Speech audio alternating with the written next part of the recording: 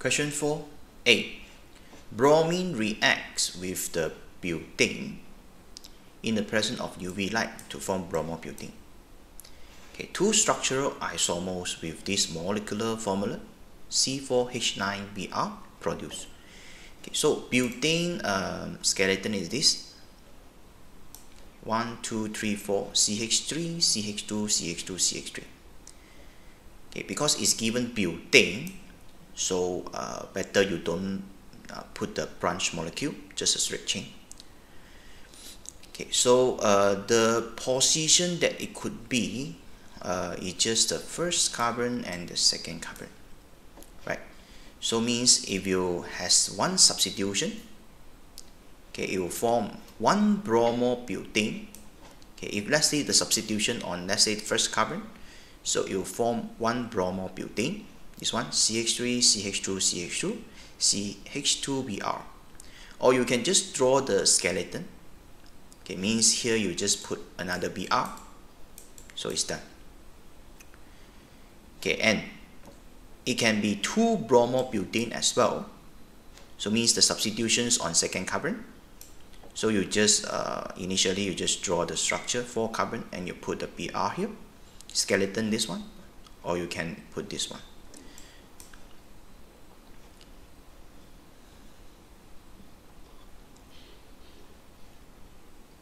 Identify part 2. Identify the type of structural isomerism.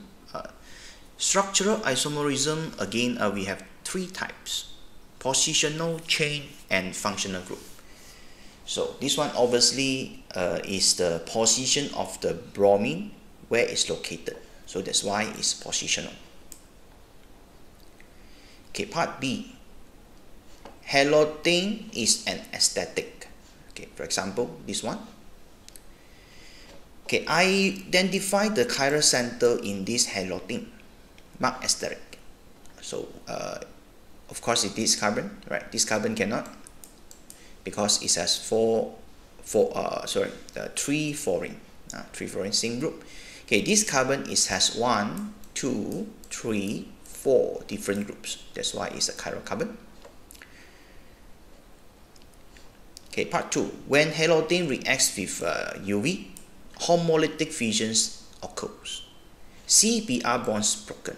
So this one we know that CBr, the weaker one will break.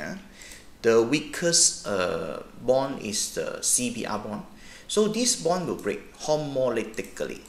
Means one electrons will move to the carbon, another electrons move to the bromine. So it will form two radicals.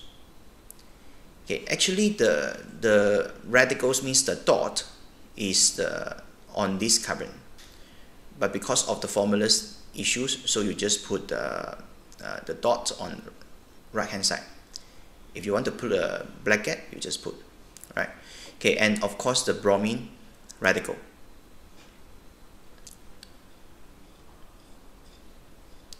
Okay, part 3. Complete this figure 4.2 for the bromine atom. Electron arrangement for bromine atom. Okay, so for this one, you need to know the electron configuration for bromine. So it's argon 3d10 4s2 4p5. You must at least know this. You can check the periodic tables given, right? So this one 3d10, so means the 3d is fully filled. So you just put 10 electrons in there. Make sure each of the orbitals or the box here has 2 electrons pointing to the different direction. Okay, so this one is 3d10. 4s2, so this one also another 2 electrons, different direction. Okay, 4p has 5 electrons, so must follows the Hun rules. So means we fill up singly first 1, 2, 3, 4, 5. So therefore this is the correct diagram, okay, for the 4p 5. Okay, part C. X is an addition polymer addition polymer, this polymer we can get is monomer. So you try to look at which one is the main backbone.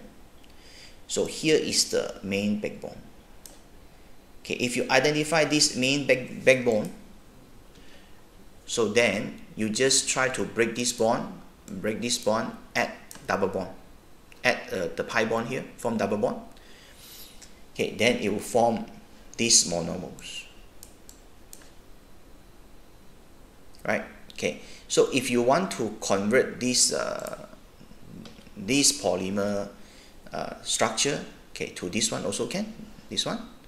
So it's actually look like this: CH2, CH, CH2Cl. Okay, CH2, this part, CH, CH2, Cl. Okay, after that, as I told you just now, okay, break this bond and add another bond in between the carbon, you get this monomer. Get the monomer. Okay, so draw the monomer of X, so you should get this one easily, or you can draw the skeleton. Okay, like this. Same, they are the same. Suggest one reason why disposal of item X made from X is difficult. Because inside there you can see there is a chlorine here. When we burn this polymer, it will mostly form the gas we call HCl. So the HCl is actually not really good, right? Okay, that's why it's poisonous. Okay, it's released the harmful HCl when it's burned.